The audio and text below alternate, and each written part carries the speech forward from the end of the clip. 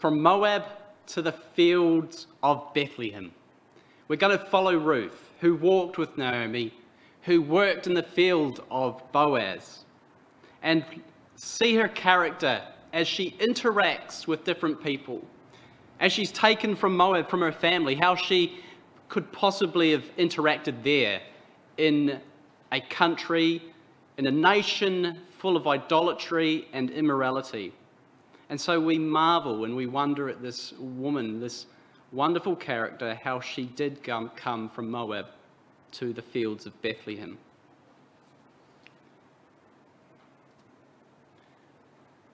So on the slide, looking at the silhouette I have of maybe a form of a woman, and what I would like to portray to you, Ruth, the silhouette of Ruth. And as we go through the evening, may we put some colour and some form into the silhouette of character. So we're going to look at the character of this amazing woman, Ruth. And also I want us to focus on our class tonight of a powerful exhortation of helping us to understand a little better those who come to the gospel hope and the work of Christ in the ecclesia. So those that come out of the world and are called to the gospel hope and the work of our Lord Jesus Christ in the ecclesia. Because I believe strongly from the study of Ruth that she is indeed the ecclesia and how it should be working in actions and in character in spreading the gospel and tending to those in need and poor in the ecclesia. Our brother Dan did a class 2 weeks ago on Abigail and considered her character and her virtue and her interaction with her husband and also interaction with David. And to introduce that class, he went to Proverbs 31. And so I'd like us to go there, turn to Proverbs 31 briefly, to springboard into our subject of Ruth tonight, because as I did look through that with our brother Dan, there's some things that jumped out at me that I feel strongly that are represented in the book of Ruth. So firstly, in verses 1 to 9, in verse 1, the words of King Lemuel, the prophecy that his mother taught him. So these are words to a son, words to a man, words to a king. So it's advice to a man to understand and speak righteously. And there's two warnings in there. A warning against women in verse 3, give not thy strength unto women, and also a warning in verses 4 to 7 about strong drink, being drunk, being intoxicated.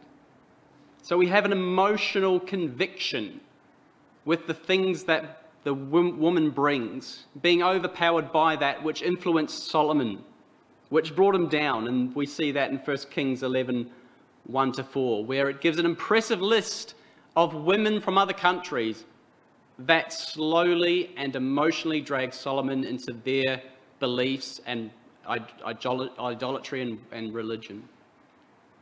And finally, the warning against strong drink, the dulling of the truth of the mind. Turn with me quickly to Matthew 24, the Olivet prophecy. And the Lord Jesus Christ gives this warning in verse 44 of Matthew 24. Therefore be ye also ready, for in such an hour as ye think not, the Son of Man cometh. And I'd like to change those words, think not, to when you're not thinking. When your mind is dull, that's when the Lord Jesus Christ will come. When we're not working in the ecclesia, when we're not doing the things of Ruth and being kind and being separate from the world and where we've come from Moab and idolatry. So be ready, because when you're not thinking, that's when the Lord Jesus Christ will come. Be vigilant and think upon the kingdom to come.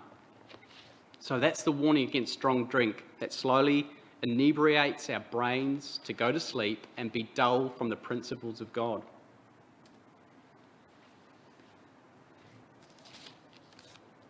In verse 9, the mother tells the son, open thy mouth, judge righteously, and plead the cause of the poor and needy.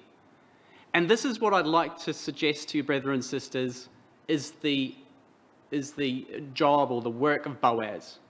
He was one who was wise, and he was one who spoke righteousness and pleaded the cause of the poor and needy. He was the one that instructed his workers to leave more than what was required in the corners of the field so that the poor could glean, and especially Ruth. So he did speak words of righteousness so that others may benefit. And I want to contrast that to Ruth, because in verses 10 to 31, we have advice to a woman with actions to attend to her family and help the poor and needy. So this virtuous woman tends to her family and also gives aid to the poor and needy.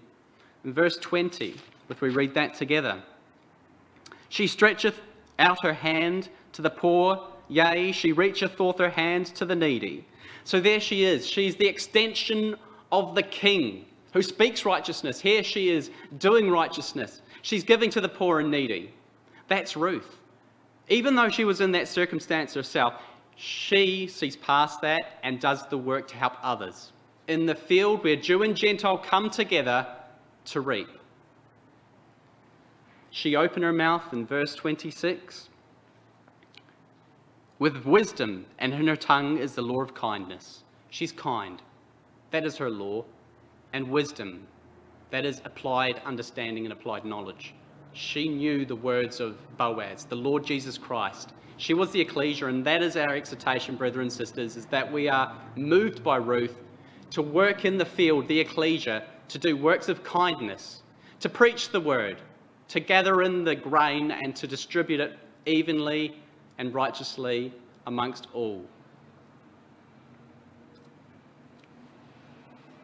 So what we have here in Proverbs 31, brethren and sisters, is a combination of man and wife who show the workings of Christ, speaks righteously, the ecclesia, the outworkings of the words of her Lord to help and bring others to one hope. And in Ephesians 5, verses 25 to 27, we have the man who is as a husband to love the woman and give himself for her, even as Christ gave himself for the ecclesia. And so we have that relationship, brethren and sisters, of Boaz and Ruth with Christ and the ecclesia, who washed us with the word so that we could then go forth and do actions of goodness and kindness to declare our faith.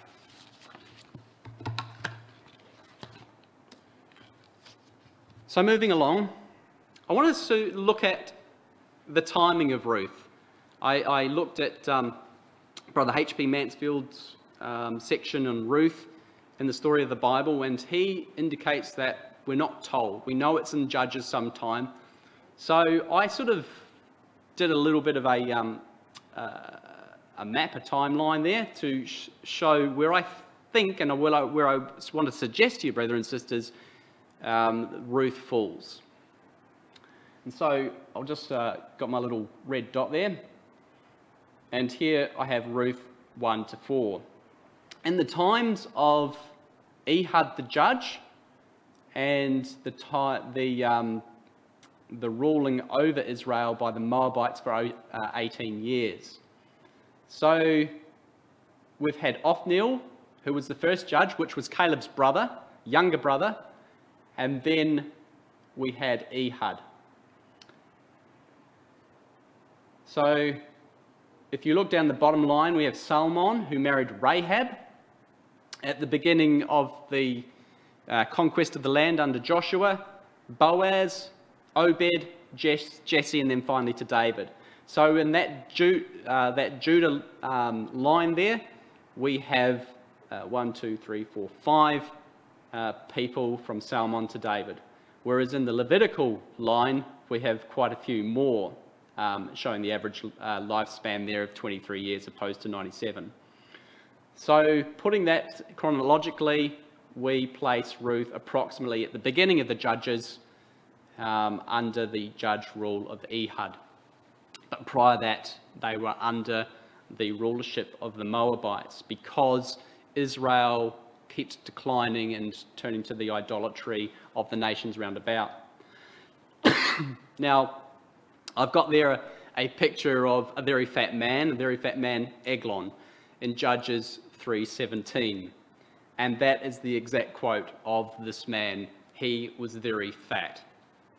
And he was the king of the Moabites at that time, the time of Ehud, in which I'm suggesting that Ruth, the Moabitess, existed in the book of Ruth, was written.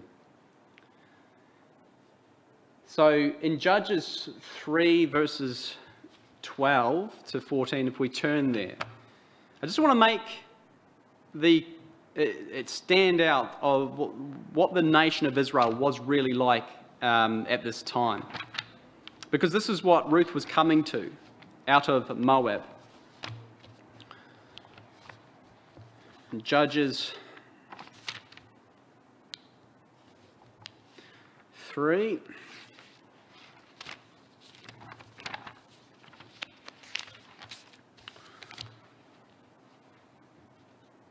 So 12 to 14. And the children of Israel did evil again in the sight of Yahweh, and Yahweh strengthened Eglon, our very fat king, the king of Moab, against Israel, because they had done evil in the sight of Yahweh. And he gathered the children of Ammon and Amalek, and went and smote Israel and possessed the city of palm trees. Verse 14, so the children of Israel served Eglon, the king of Moab, for 18 years. And there was the oppression of the Moabites over Israel at this time, because they had sinned. And it's interesting to look back to verse 7, because it says there, and the children of Israel did evil in the sight of Yahweh. Why? Because they forgot Yahweh their God and served Balaam and the groves. And brethren and sisters, may that be the case with Elimelech. May it be that he forgot Yahweh and the goodness when there was a time of famine, which caused him to take his family into Moab. Because Moab was ruling over Israel. Moab was a place of opportunity. Moab, as it would appear, was a place where he thought he could bring his family up, while Israel was in sin and under the oppression of the Moabites. So Yahweh strengthened Eglon, the king of Moab, and Israel were under bondage for 18 years. An Ammonite or a Moabite. In Deuteronomy 23:3, we see this written of the Ammonites and the Moabites. They shall not enter into the congregation of Yahweh, even to the 10th generation shall they not enter into the congregation of Yahweh forever. So then, brethren and sisters, why Ruth? Why did God allow Elimelech to take his family into Moab? Why did God let these things happen? Why couldn't they have just stayed there? And Mahlon and Chilion found nice Israelitish girls.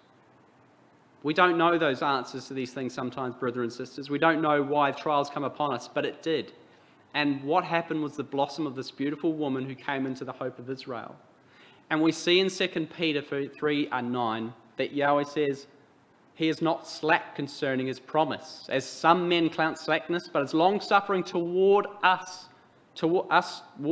not willing that any should perish, but that all should come to repentance. Ruth, and what God saw in this woman, Ruth, would see a woman who would repent, who would hunger and thirst for righteousness and seek the things of the God of Israel. And so those that clung to the idolatry of Moab or the Ammonites would never find eternal life. But we find that Ruth came to repentance, and that's one of the beautiful characteristics, is that she was meek and teachable.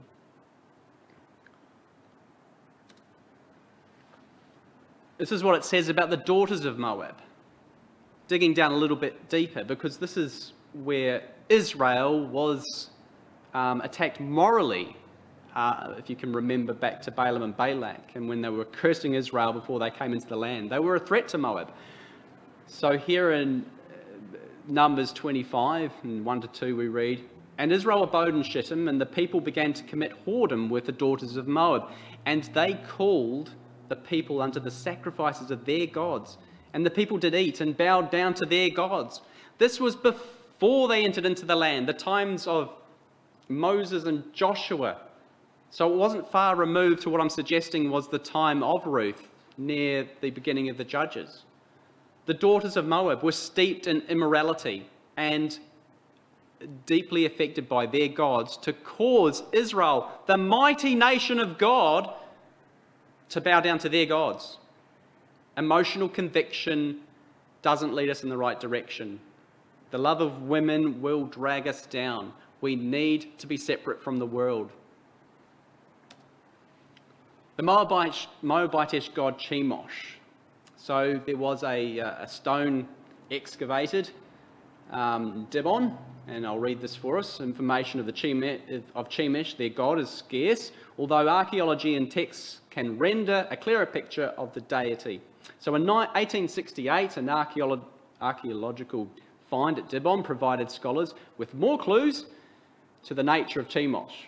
The find, known as the Moabite stone or the mesh stele, was, or stele, or however you say that, was a monument bearing an inscription commemorating the 1860 BC endeavours of King Mesha to overthrow the Israelites' dominion of Moab. And we find that in 2 Samuel 8:2. So this shows in hard archaeological evidence that they did worship the god Chemosh. Not much known about this god.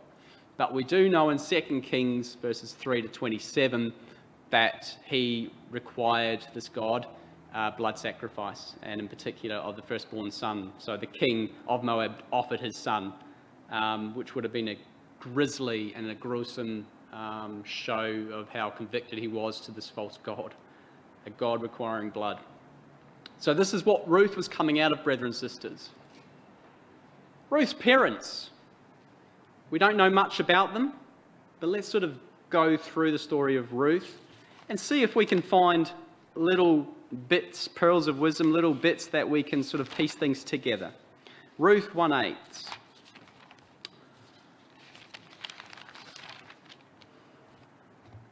And Naomi said unto her two daughters-in-law, Go, return each to her mother's house. Yahweh deal kindly with you, as ye have dealt with the dead and with me.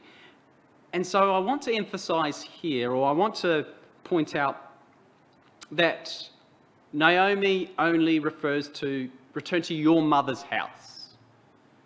And I suggest to you, brethren and sisters, that maybe the father was dead. Ruth's father was dead. I may have got that wrong, but I'm suggesting that the father was dead because Naomi only refers, return to your mother's house. And it's referred to two times in Scripture. One in Genesis 24 to 28, where Rebecca runs to tell her mother's house, when Abraham's servant comes seeking a son for Isaac. And so then Laban comes out and speaks on behalf of the household, suggesting that there is no father of Rebecca or her family because he's dead. Therefore, the mother's house, and Laban now is the spokesman for the family. And the other reference is in Song of Solomon about the bride's dream and longing for her beloved, and incorporating that into her mother's house along with that. But it seems to suggest from that first reference in Genesis 24:28 that Ruth perhaps didn't have a father at this time. Why? Well, back in Judges 3:29, where we were just before, talking about Eglon, once Eglon was killed by Ehud, he stirred up Israel then to break off the shackles of the Moabites and the idolatry. And it says there in verse 29, and they slew of Moab at that time about 10,000 men, all lusty, and all men of valour, and there escaped not a man. So 10,000 lusty men were destroyed, killed, wiped out by the Israelites under the leadership of Ehud. Strong's Exhaustive Concordance says there about that word lusty: fat, lusty, plenteous, greasy, gross, figuratively rich, fat, lusty, plenteous. So not only a status or physicality, but I suggest to you people that were indulgent. So they may have seen a gross size as a symbol and status of power in their community. And perhaps Ruth's father was one of them. Perhaps Elimelech had allowed after Elimelech died, perhaps the Mahlon and Chilion had married into these families of these notable men of valor, but also men of indulgence. So perhaps Ruth's father was dead, killed in the battle led by Ehud, the judge. Ruth's first husband, Mahlon. So in Ruth 4, verse 10, we're introduced to who married Mahlon, and it was Ruth. We're not told, we're just told that she married one of the boys of Naomi. And it says there, moreover, Ruth, a Moabitess, the wife of Mahlon. So I want to impress upon you, brothers and sisters, that she probably loved this man. Well, she did love this man. She was grieved and she sorrowed. 10 years they were married. And so Ruth was being shaped, not only to marry into a family from Israel, but to go through grief and sorrow. Her character, brothers and sisters, was being shaped. So I've got there on the next slide, the mental and moral qualities distinctive in an individual. That's character. Moral qualities distinctive to an individual. Mental and moral. And so I tried to apply that to what character was in the Bible, and I couldn't find the word character, but I came up with conscience. And the word there out of Strong's is prolonged form of the Greek there, 4894, co-perception. So two things there. You've got the conscience and the personality working together for that is moral consciousness, conscience. So a personality and a conscience working together to cause actions towards others. And that was Ruth. She was a woman that was developing a moral awareness to direct one's actions. She was sorrowing, she was going through turmoil, she had lost her husband, and now her mother-in-law was wanting to return back to Bethlehem because she had heard that the famine was over and it was now a land of plenty. She's confused, she's conflicted, just like we all are in our journey to the fields of Bethlehem to serve God. And so she comes to a point in her life where she has to make a decision. A moral awareness to direct one's actions. Empathy. I believe these things are happening to Ruth to give her the ability to understand and share the feelings of another. And especially Naomi, because she's going to need her on that quiet, long walk back to Bethlehem as she has time to reflect. And so there would be Ruth going with her to give her that support. And so too, brothers and sisters, is the exhortation for us, that we walk with each other quietly, that we be there to bear burdens, and that we empathise like our dear sister Ruth. In Ruth 4, verse 15, we see a great love that is noted by the women in the gate, or the women in Bethlehem. Verse 14.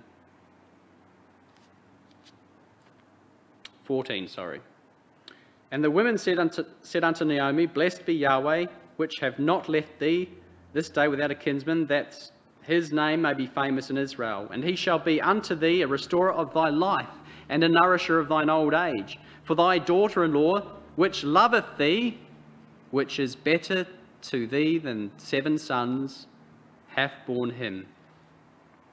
So it's noted there that the women said that Ruth loved Naomi. So that's not a light-hearted thing, and that's something that's seen by others. So let's take note of that in her character, a genuine love to walk beside this woman in her time of need.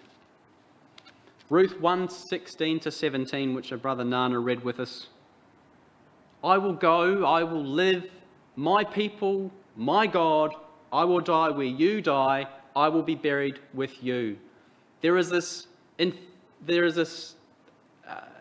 unity, there is this synchronized desire of will and of direction with Naomi from Ruth. She wants to associate herself to where she's going, to where Naomi's going, to where she's going to live. She wants her people to be, Naomi's people to be her people, and her God to be Ruth's God. I will die where you die, I will be buried with you. But is that where it ends, brethren and sisters? What's the next step there? Because we end in, I will be buried with you. And we think, well, it's got to be life. It's got to be resurrection. So if we turn to 1 verse 19, so they too went until they came to Bethlehem. Bethlehem, the house of bread. So the place where life would be given. And think thousands of years later, in John 6, verse 48 to 51, as we read that together, the Lord Jesus Christ says this, I am that bread of life. Your fathers did eat manna in the wilderness and are dead. This is the bread which cometh down from heaven, that a man may eat thereof and not die. I am the living bread which came down from heaven. If any man eats of the bread, of this bread, he shall live forever. And the bread that I will give is my flesh, which I shall give for the life of the world. So here we have it, brethren and sisters, our sister Ruth, our sister Naomi walking together. Ruth is transitioning from Moab, from idolatry. She's showing separateness from the things of the world, from the things that even Israel was steeped in at times in going through the Judges. They went through that cycle where they would sin and they would suffer, and then they would cry to God, and then God would deliver them. Here's Ruth walking together with Naomi back to Israel. Verse 2, 17 to 18, we see Ruth's care for Naomi. In verse 17, Ruth then is busy in the field of Boaz, busy doing the things that are going to benefit others. So we read that together, verses 17 to 18. So she gleaned in the field unto even, and beat out that which she had gleaned, and it was about an ephah of barley. And she took it up and went into the city, and her mother-in-law saw it, that what she had gleaned. And she brought forth and gave to her that she had reserved after she was sufficed. So we've jumped a section there because I want to reserve that for her interaction with Boaz. But here we have her interaction and her care for her mother-in-law Naomi. And think back to Proverbs 31, the virtuous woman, how she cared for the poor and the needy, how she extended her arm, and her law was kindness. She gleaned, hard, laborious work. She was there from early to even. Then she didn't go home, she beat out the barley. She got about an ephah of barley, which is approximately 22 litres, which is quite a lot of barley grain to beat out and to gather and put into containers. Then she went into the city. We don't know what she did when she got into the city. We know she went to Naomi. But I want to suggest to you that she went and sold. She got money. Because the food that Naomi receives from Ruth is the provision that was given to her by Boaz. So she had enough when she was at Boaz's table, when she was in the field, when she was invited in. But then she took some home, wrapped it up, took it home and gave it to Naomi so that she could eat as well. So this virtuous lady, this virtuous woman, Ruth, is busy. And looking at that list of things that she did in those two verses tires me out. And that's what we need to be doing in the ecclesia, brethren and sisters. Gleaning, unto evening, working long, beat out the barley, and look at the quantity.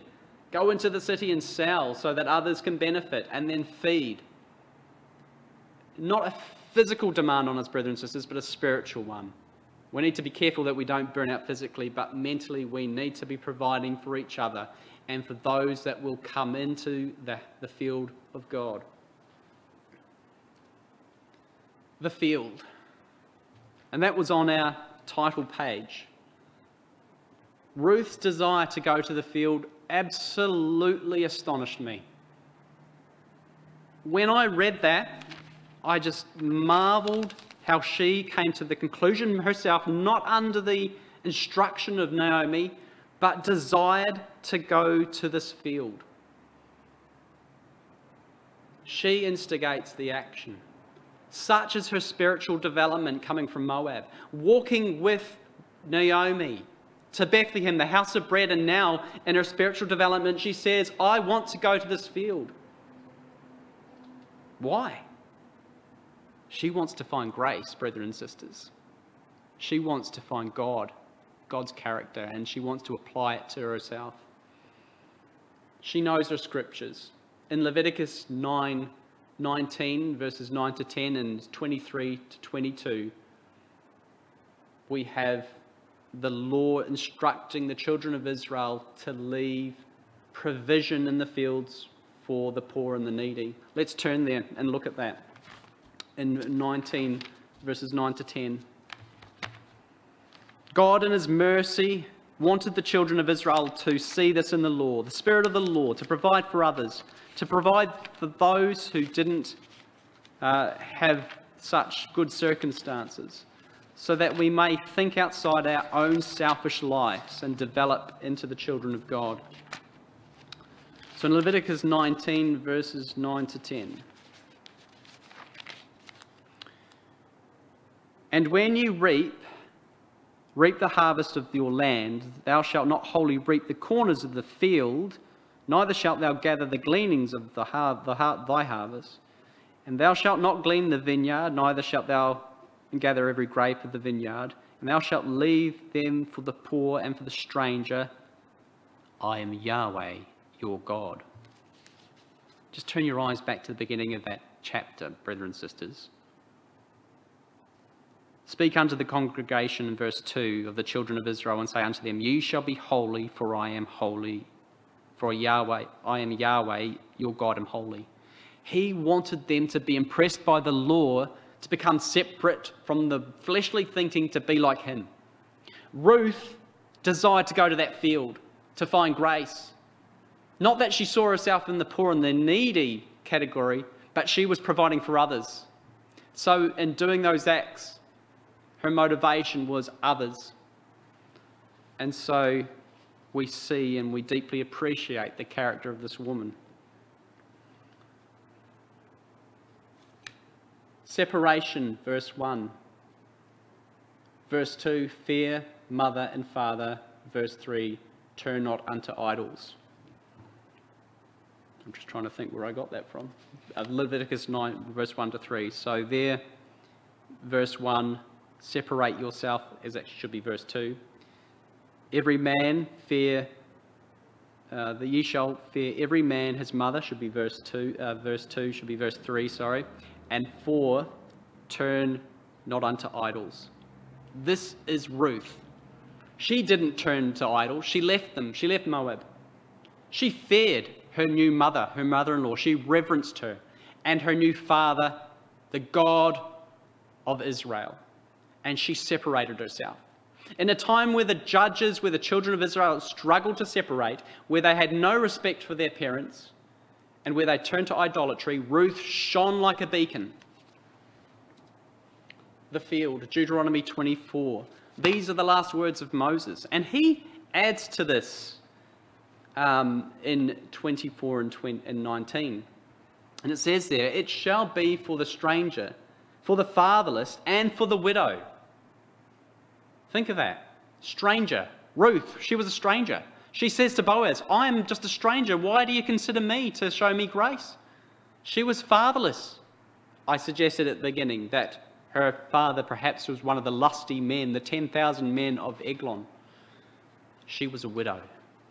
She was full of sorrow. She had grieved. She was fatherless and she was a stranger. And this is the provision under the law, brethren and sisters, that God made to call people out so that they would find a place in the ecclesia of God. Let's not ruin that. Let's not bar people from our ecclesia from finding the gospel truth. In verse 19, it was the grain harvest mentioned. In verse 20, we read it was the oil harvest. And in verse 21, the grape harvest. Grain, bread, oil, the word of God, and the grape, the wine. All those things that they could glean. Fellowship around the bread and the wine and the word of God. That's what was provided under the law. That was the Spirit. In verse 22, thou shalt remember that thou wast a bondman out of Egypt. We were all out of sin. We all have the same measure of grace, brethren and sisters, and so Ruth would have found that same measure of grace when she went to the field of Boaz. And that's what she declares back in Ruth 2 verse 3. In whose sight I shall find grace. And I'm suggesting there, she did go and want to talk to the head reaper, but spiritually she wanted to find grace under the law and under God and the spirit of the law. Ruth's interaction with Boaz. And Ruth, back in Ruth 2, verse 5. Boaz comes to the field. He comes from Bethlehem and he comes on and there's some salutations. It's quite a cheerful time. And that sets a picture of what Ruth would have come to. It was harvest time, Passover. There was this hustle and hubble of excitement as people were preparing for feast time, for acknowledging the goodness of God and his sacrifice. And this is what Ruth would have walked into in this field. And as she came into Bethlehem with Naomi, it would have amazed her. Coming out of the idolatry and Moab to this place where there appeared to be this excitement around the things of God. And Boaz notices that there's somebody new in the field and says unto his servant that was set over the reapers, whose damsel was this? So the word damsel there is girl, maiden, young woman. Turn over to Ruth 3 verse 10. And he said, blessed be thou of Yahweh, my daughter, for thou hast showed more kindness in the latter end than at the beginning, inasmuch as thou followest not young men, whether poor or rich. So Boaz's perception of Ruth in the physicality of things was that she was young in comparison to him. She was just a maid, a girl, a young woman. But yet there she was with her head amongst the things of God in the field, showing actions for the poor and the needy, just like the virtuous woman that we find in Proverbs 31. Ruth 2 verses 8 to 9. And then said Boaz unto Ruth, hearest not thou, my daughter? Go not to glean in another field, neither go from hence, but abide here and fast by my maidens. Let thine eyes be on the field, that they do reap, and go thou after them. Have I not charged the young men that they shall not touch thee?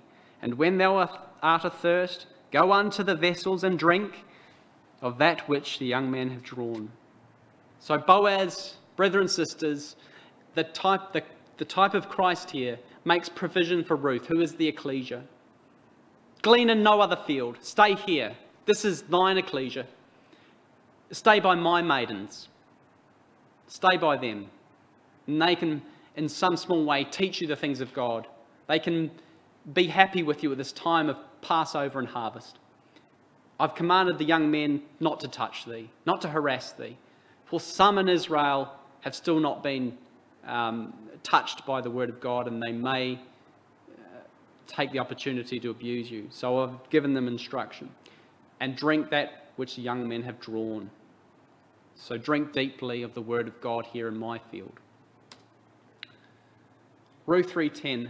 Ruth acknowledges her position in verse 10.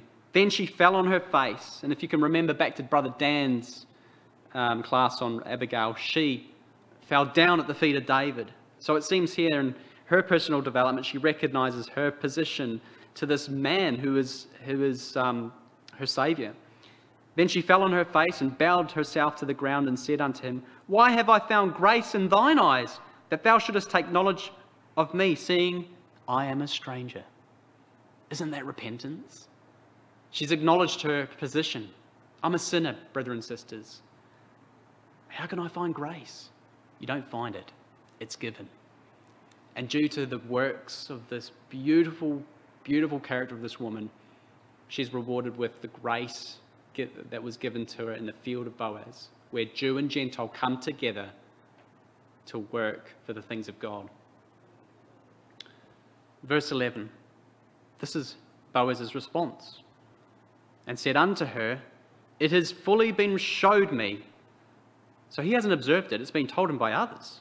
All that thou hast done unto thy mother-in-law since the death of thine husband, and how that thou hast left thy father and thy mother. So there Boaz adds father, and the land of thy nativity, and art come unto the people which thou knewest not henceforth, hitherto, hereto. So he notes about Ruth, this Christ-like man, caring for Naomi. He notes that her husband is dead, that she would have sorrowed and mourned, and it would have been a terrible transition for her to come from Moab into Israel. She left her natural family, and she's come to a people she knew not. Boaz speaks righteously. He speaks like the words of advice to the man, the king in Proverbs 31. And he commends our dear sister Ruth for these things. And we can see her character shining here, brothers and sisters. Her moral compass pointing to the things of God. Ruth 3 verse 11. Yahweh recompense thy work, and a full reward be given unto thee, Yahweh, Elohim of Israel, under whose wings thou art come to trust.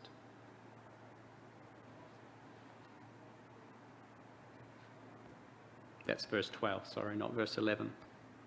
So Boaz goes on to say that you are now trusting in God, and God is covering you with his wings. There in Ezekiel 16 verse 8, we have this analogy of God and Israel. How God finds this girl who is naked, and he spreads his skirt over her. And that word skirt is the same as wing there back in Ruth. So Boaz is saying that God is going to spread his wing and his skirt over you and take care of you and cover your nakedness. Yea, I swear unto thee, and entered into a covenant with thee, saith Adonai Yahweh, and thou becamest mine. So here we have this beautiful reflection to God and to Israel with Boaz and Ruth, where he's saying, whose wings thou art come to trust, whose skirt will be spread over you. And you're going to enter into a covenant, a relationship where you will be saved and be God's. That takes us to the interaction with Boaz in the threshing floor. A little bit of an awkward event because the woman should not have been there. But with careful consideration with Naomi and sharing what had happened the previous day, they plan what is to be done. And there Ruth says, spread your skirt over me. In Ruth 12 verse 3, chapter 3. The word skirt, as we've said, is the Hebrew word for wing. This word is used only one other place in Ruth, namely in Ruth 12:2, which was what we said previously, whose wings thou art come to trust. So wings and skirt is the same word. The Lord recompense you for what you have done, and a full reward be given to you by the Lord, the God of Israel, under whose wings that thou art come to take refuge. She is taking refuge under Boaz, this young girl coming to this older man who sees a Christ-like figure. Brothers and sisters, we are Ruth, the ecclesia. Do we seek to be covered by the skirt, the wings of our Saviour? Are we entered deeply into that covenant relationship? Well, we've been baptised, but does it really mean something to us to cause us to go into action to serve others, the poor and the needy? Boaz was God's agent to reward Ruth. He gave her free access to the field and protection from the young men and water from the well. Ruth had said to Boaz in Ruth 2 verse 10, why have I found favour in your eyes? Boaz answered in verse 12, because you have come to take refuge under the wings of God. That was her motivation. She was seeking God. All those other things were good, those characteristics which helped others, but she had God in her eyes, and Boaz saw that and commended her for it. Take refuge, find grace. It was all about the field of God. As we come to the end of our study, our character study of this wonderful woman, I want us to turn to Titus. Because on my travels and doing this study through the scriptures, I came across this, which is very similar to a good description of John the Baptist and how he was separate from the things of the world. But here I applied it to Ruth. So in Titus 2, verses 11 to 13, we'll traverse that and compare it to Ruth. In verse 11, "For the grace of God that bringeth salvation hath appeared to all men, finding grace and redemption in the field of Boaz, where Jew and Gentile can dwell together." The salvation that appeared to all men, Jew and Gentile, together in the field of Boaz, reaping the word of God, the grain. Verse 12, "Teaching us that denying ungodliness and worldly lusts, we should live soberly, righteously, and godly in this present world." Ruth was impressed by the law of Moses to come out, to see the Spirit of God, and she did. She denied the gluttonous, the idolatry nation of Moab. She clung to the teachings of Naomi and walked with her to the house of bread, Bethlehem. She showed separation. So it teaches us, brethren and sisters, to say no to ungodliness. In a time that it is so important to do that, when we can crawl back into the things of the world in the comfort of our own homes. Say no to ungodliness and worldly passions and live self-controlled, upright and godly lives in this present age. Be motivated by our dear sister Ruth and her beautiful character. From Moab to the fields near Bethlehem. Verse 13, "Looking for that blessed hope and that glorious appearing of the great God and our Saviour Jesus Christ." And Ruth 4, 14 to 15 in comparison. "And the women said unto Naomi, Blessed be the Lord, which hath not left thee this day without a kinsman, that his name may be famous in Israel. And he shall be unto thee a restorer of thy life, and a nourisher of thine old age. For thy daughter-in-law, which loveth thee, which is better than 7 sons, hath borne him." And so looking for that blessed hope, which Naomi had once been so downcast and bitter, has now got hope in an heir to carry on the inheritance of Elimelech through Ruth. So looking to the appearing of the great God and our Saviour Jesus Christ, the hope that Ruth gave Naomi, and the hope that our Lord Jesus Christ gives to us. I just want to have a quick comparison of Ruth to the times of the Judges. While Judges is about breaking covenant, Ruth here is about keeping covenant, especially when she wanted to be covered by the skirts of Boaz. While Judges emphasises canonization and curse, Ruth emphasises sanctification and blessing. She wants to be cleansed, she wants to be made righteous and blessed, while the people of Israel wanted to be like Canaan and the idolatry that was happening there. While Judges documents acts of self-interest, Ruth documents acts of self-sacrifice. While Judges finally depicts the lack of kingship, Ruth finally depicts the line of a kingship. So in those days there was no king, and every man did that which was right in his own eyes. That's where we leave Judges. But Ruth provided the line, the inheritance to David, the greatest king of Israel, a man whose heart was like God's. So, brethren and sisters, as we finally wrap up our study together, Ruth 3:11. "And now, my daughter, fear not, I will do thee all that thou requirest, for all the city of my people doth know that thou art a virtuous woman," or as the ESV says, a worthy woman. So we set out at the beginning of our study of Ruth to look at the character of this amazing person, Ruth. And brethren and sisters, I hope you have a deeper appreciation and understanding of Ruth, that she represents not only a woman who came out from Moab to the fields of Bethlehem, but one who shows somebody working in the ecclesia of God for Christ, helping us to understand a little better those who come out to the gospel, hope, and the work of our Lord Jesus Christ in the ecclesia.